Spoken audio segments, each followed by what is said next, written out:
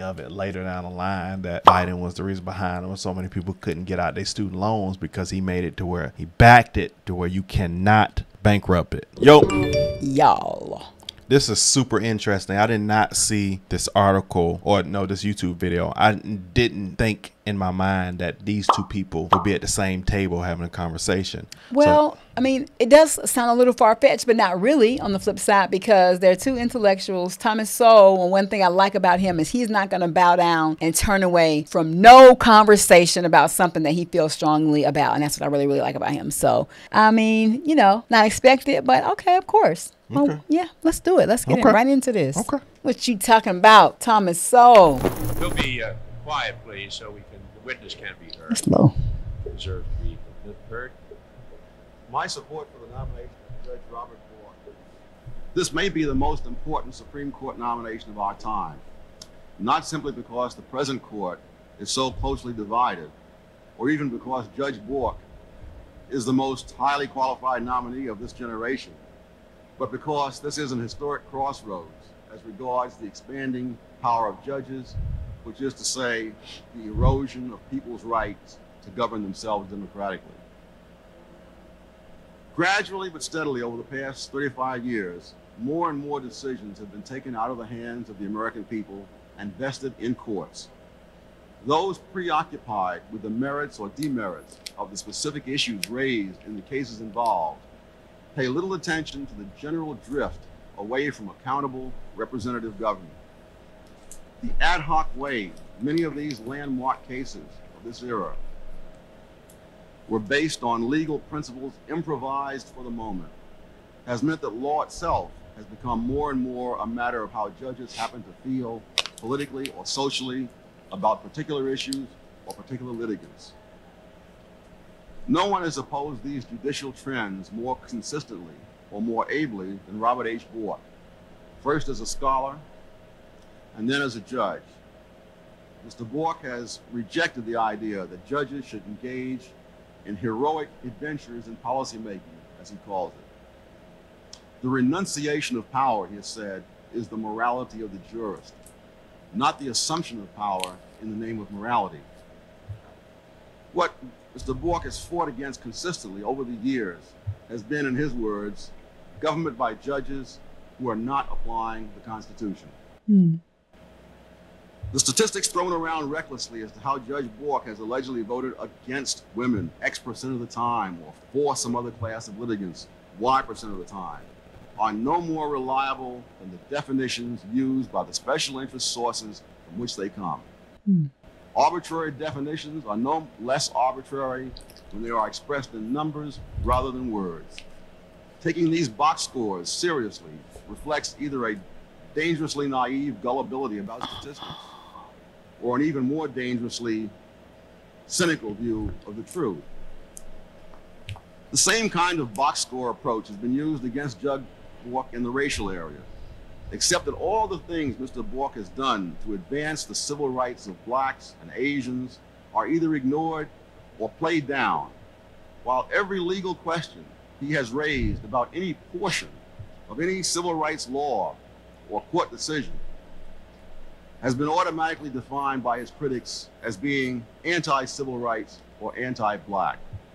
Obviously, I wouldn't be here if I believed any of that.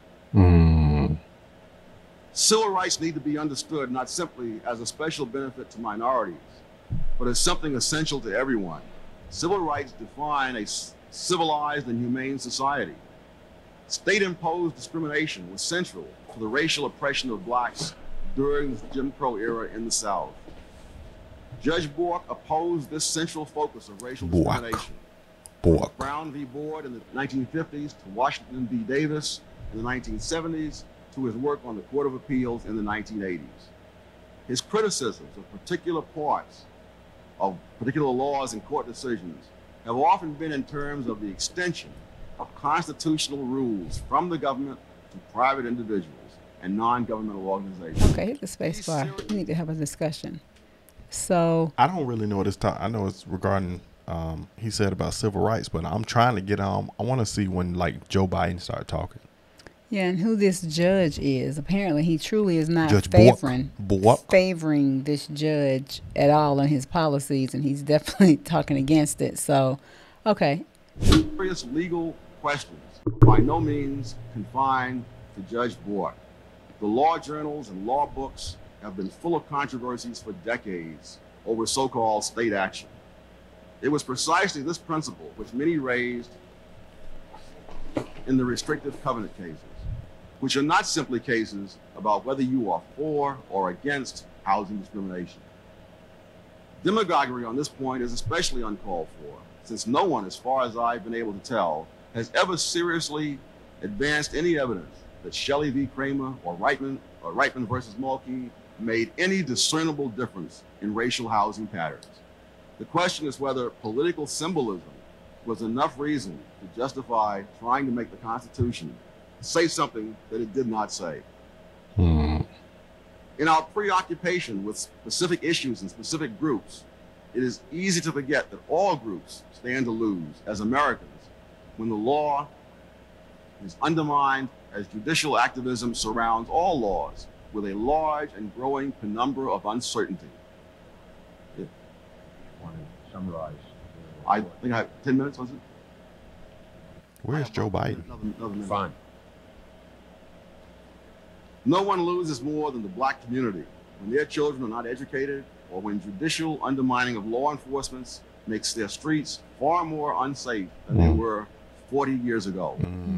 Legal principles are not just abstract intellectual matters.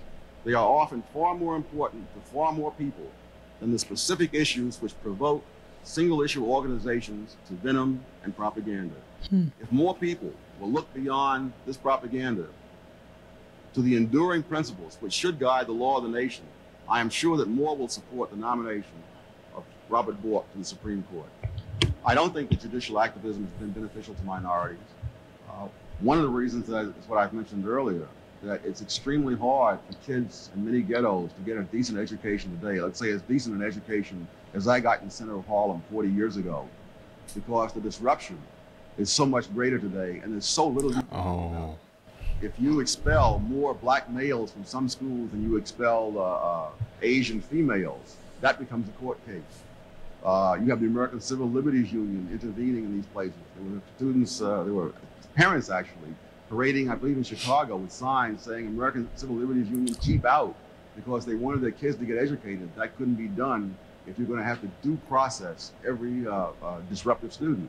And I think one of the great handicaps that blacks and other minorities face across the country is that they are systematically mismatched with universities in the admissions process. That is, if Harvard feels that it must have X% of blacks, and if the pool is such that they can't get X% of blacks at the same level as the rest of the Harvard students, they're going to take those blacks who would have succeeded in some state university and bring them to Harvard, where many of them will fail. MIT is a better example, that the average black student at MIT is in the bottom 10% of MIT students in math. But he is in the top 90% of all American students in math, because MIT students are so phenomenal in mathematics. Something like 1/4 of all the black students going to MIT do not graduate. We're talking about a pool of people who scored the 90th percentile in math, whom you are artificially turning into failures by mismatching them with the school. The problem is not whether you believe that school desegregation should have ended. I believe it should have ended long before. George Bork believes it should have ended long before. What he and what I have objected to are the principles used in that decision, because those principles take on a life of their own, and they come back to haunt you in other areas. Obviously, this old phrase, hard cases make bad law, derived from that fact. You dream up a principle to reach this result, and then the principle has a life of its own. So the principle of desegregating the school. No, that wasn't the principle. There you go. The principle was the reason that they picked for it. Well, that's all I'm saying. Okay, the reasons they picked, Yes. desegregating the schools, you and Judge Bork agree were the wrong principles, and they should have not. So the court shouldn't have done that. No, the court should have done it. Oh, okay. Both of us have said the court should have done it. I see. And in my case, and I think in his case, the court should have done it a lot sooner. How? They should have ruled that it wasn't equal protection of the law, because nobody in his right mind believes that there was equal protection of the law in the Jim Crow era of these school systems. I'm just trying to figure out what you're saying. Then this, you see, this is what bothers me. People are talking about how, and it's so funny looking at Biden there because Biden was the biggest reason why so many blacks got locked up and would be the such the masses in prison. And it's so funny now he's sitting here talking about the education on the black students, but then he was the one signed in there about, you know, with blacks in prison. So it sounds and like, also blacks with student loans. it sounds like that You know that? and Bork were in agreement on whatever the bill is or whatever he's, you know, proposing, and not opposed. I thought he was opposed Bork, but it sounds like he and Bork were together. Yeah. But listen to that, babe. Look, he in the meeting talking about education, but Biden was the one that signed in student law where people couldn't bankrupt their student loans. If so many people, just on that alone, if you say we're going to guarantee that they can't bankrupt these loans, think about how many people would have bankrupted their student loans already and been free and moved on with life. I'm just saying, you know, because life hits you. But Joe Biden's one that signed all that, and then now that's the irony that this is an educational on youth thing, and then it really affects more black Americans than it did black students than it did any race. Right. Judges should be sensitive to this particular group or that particular group. And if that means anything, if it means he's applying the law differently, that's precisely how blacks were held down for generations in the South. So by literacy applying the law differently. So literacy tests, as long as they were equally applied, are all right. Sure. So I thought you thought. I gather from your comments about MIT and Harvard that you don't think there's enough blacks out there who are qualified to fill the number of vacancies allotted for them in those schools. Is that right? Is that what you're Well, saying? the word qualified is really misleading. I got it. So, but my point is, you believe there are not enough black women and men out there that are the same as white women and men to be able to go through Harvard and MIT. What you're saying? Not a question what I think, it's a factual matter. So factually, you're saying factually there are not enough. Factually, this study's already been done by Clipgard at Harvard, and the figures are all there. Anyone can look them up. Okay, no, I just want to hear from you. I want to know what you're thinking. Okay. Bork. Judge Bork. So, yeah, it's just like what I thought they were talking about. At first, when Thomas was talking, I didn't know what this conversation was truly about, and now I see. And then it's just the irony of it later down the line that Biden was the reason behind it when so many people couldn't get out their student loans because he made it to where he backed it to where you cannot bankrupt it. So many people that had 200,000 student loans, 50,000 student loans, they were trying to buy a house. They had the whole life back because they couldn't get the money to pay the student loan off was him. So, but yeah, that was a good conversation. I was really interested. The first time ever seeing them two in engagement. And look how both they were probably around the same age. Look how young they both were. Yeah. Yeah. You Wow. got anything on that? No, I mean, I just saw him taking his stance and, you know, defending how he, you know, defending his point and defending his point. And, you know, Biden didn't have much to say, but never knew that, you know, all the things that go on behind the scenes in the politics and how universities and all this stuff is run. Nobody, you know, truly clueless about it, but never even had an idea as to, you know, how universities are pulling their students or pooling. So that makes sense based off what he was saying. But I still would have wanted to hear more about, you know, Joe Biden's stance. Think about how many students he was saying. Right. Think about how they're just like they need to fill in. So basically, the school needs to fill the quota with these African American students. Then they bring them over here, and then they can't survive or make it through. Regardless, or the percentage is very low who make it through and who graduate. Yeah. Regardless if it's a best fit or not. It's just a fit. It's a fit. But it's not the best fit. It's not. And you're wondering why they over here struggling and they don't graduate, and that's because this wasn't the right place for them. It's a affirmative action fit. We gotta get these people in fit, and them students be struggling. I wasn't there myself.